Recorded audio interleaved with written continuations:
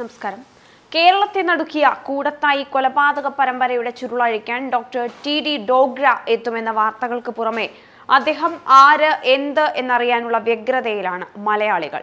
മണിച്ചിത്രത്താഴിൽ തിലകൻ മോഹൻലാലിനെ പരിചയപ്പെടുത്തിയ രംഗമാണ് ഡോഗ്രയുടെ കാര്യത്തിൽ ഓർമ്മ വരുന്നത്. 10 തലയുള്ള തനി രാവണൻ. ഇനി അദ്ദേഹത്തിന്റെ പേരിൽ വല്ല പ്രബന്ധങ്ങളുമുണ്ടോ എന്ന് നോക്കാം. All India institute of medical സയൻസസിന്റെ മുൻ ഡയറക്ടറായ ഡോക്ടർ ഡോഗ്ര ഇന്ത്യയിൽ ഫോറൻസിക് മെഡിസിനിൽ അഗ്രഗണ്യനാണ്. ടോക്സിക്കോളജി സൊസൈറ്റി ഓഫ് ഇന്ത്യയുടെ ലൈഫ് ടൈം സയന്റിസ്റ്റ് അവാർഡ് നേടിയിട്ടുള്ള ഡോക്ടർ ഡോഗ്ര നിരവധി പ്രബന്ധങ്ങളും രചിച്ചിട്ടുണ്ട്. Loans medical jurisprudence in India, forensic medicine and toxicology തുടങ്ങി ഈ മേഖലയിലെ ആധികാരികമായ പല പുസ്തകങ്ങളും രചിച്ചിട്ടുള്ളതും ഡോക്ടർ ടി ഡോഗ്രയാണ്. ചുരുക്കത്തിൽ പറഞ്ഞാൽ ഫോറൻസിക് മെഡിസിനിലെ രാവണൻ തന്നെയാണ് അദ്ദേഹം. ഇദ്ദേഹത്തിന്റെ വൈദഗ്ധ്യത്താൽ തുമ്പുണ്ടായ കേസുകളും നിരവധിയാണ്. ക്രൈം സീൻ റീകൺസ്ട്രക്ഷനിൽ അദ്ദേഹത്തെ വെല്ലാൻ ഇന്ത്യയിൽ തന്നെ ആരുമില്ല എന്നു തന്നെയാണ് ദേശീയ മാധ്യമങ്ങൾ പറയുന്നത്. ഇന്ത്യയിൽ അങ്ങോളം ഇങ്ങോളം നടന്ന ട്രെയിൻ അപകടങ്ങൾ, ട്രാഫിക് അപകടങ്ങൾ തുടങ്ങി സ്ഫോടക വസ്തുക്കൾ കൈകാര്യം ചെയ്യുമ്പോൾ സംഭവിക്കുന്ന അപകട മരണങ്ങൾ വരെ പുനരാവിഷ്കരിക്കാൻ ഈ രാവണന് സാധിച്ചിട്ടുണ്ട്.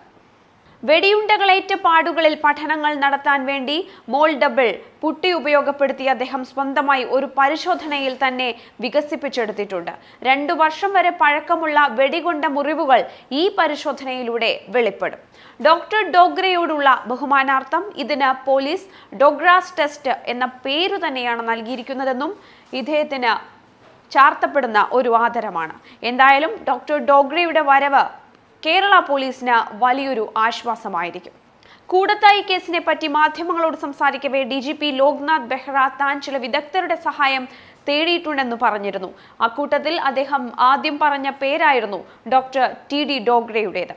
കശ്മീർ സ്വദേശിയായ doctor T Dogra ബിക്കാനീറിലെ Sardar Patel medical കോളേജിൽ നിന്ന് വൈദ്യശാസ്ത്രത്തിൽ ബിരുദം നേടിയ ശേഷം 1976 എയിംസിൽ നിന്ന് ഫോറൻസിക് മെഡിസിനിൽ MD പൂർത്തിയാക്കി.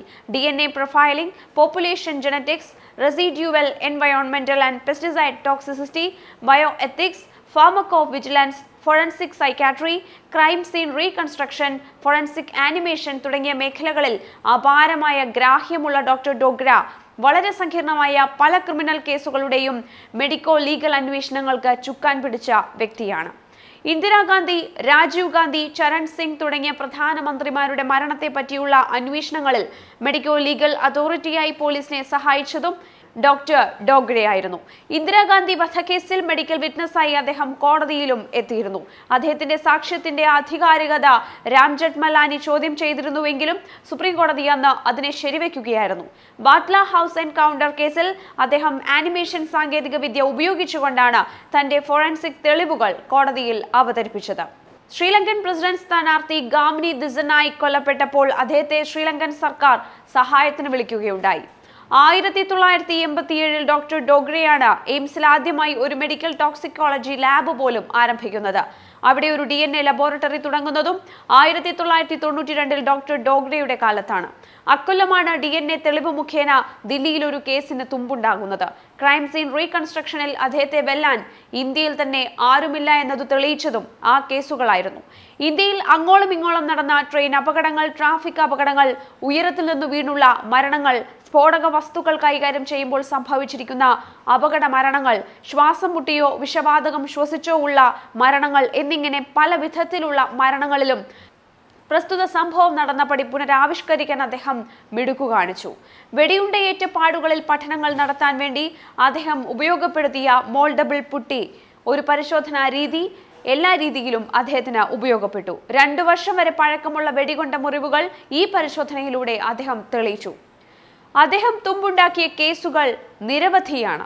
അദ്ദേഹം ഫോറൻസിക് ഇടപെടലുകൾ നടത്തിയ കേസുകളിൽ നിഥാരി കൊലപാതകങ്ങൾ, ഇഷ്റത്ത് ജഹാൻ, സൊഹ്റാബുദ്ദീൻ ഷേഖ്, തുളസിറാം പ്രജാപതി തുടങ്ങിയവരുടെ വ്യാജ ഏറ്റുമുട്ടൽ കൊലപാതകങ്ങൾ, ബിൽക്കിസ് ബാനു കേസ്, ഉത്തർപ്രദേശ് NHRM കുംഭകോണം, ഷോപ്പിയാൻ ബലാത്സംഗ കേസ്, ഭവരി ദേവി വധം, ആരുഷി തൽവാർ വധം തുടങ്ങി മാധ്യമ ശ്രദ്ധ ഏറെ ആകർഷിച്ച പല കേസുകളും ഉൾപ്പെടും.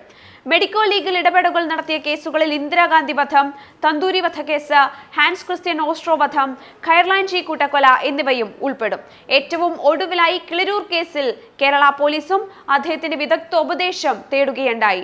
ഒടുവിലിതാ ജോളി എന്ന യുവതി നടത്തിയ 6 കൂട്ടക്കൊലപാതകങ്ങൾക്കുള്ള തെളിവ് തേടി അദ്ദേഹം ഇനി കേരളത്തിലേക്ക് എത്തുകയാണ്. ഇനി ഈ 10 തലയുള്ള രാവണനായിരിക്കും ഈ കേസിൽ കൂടുതൽ തെളിവുകൾ കണ്ടെത്തുക.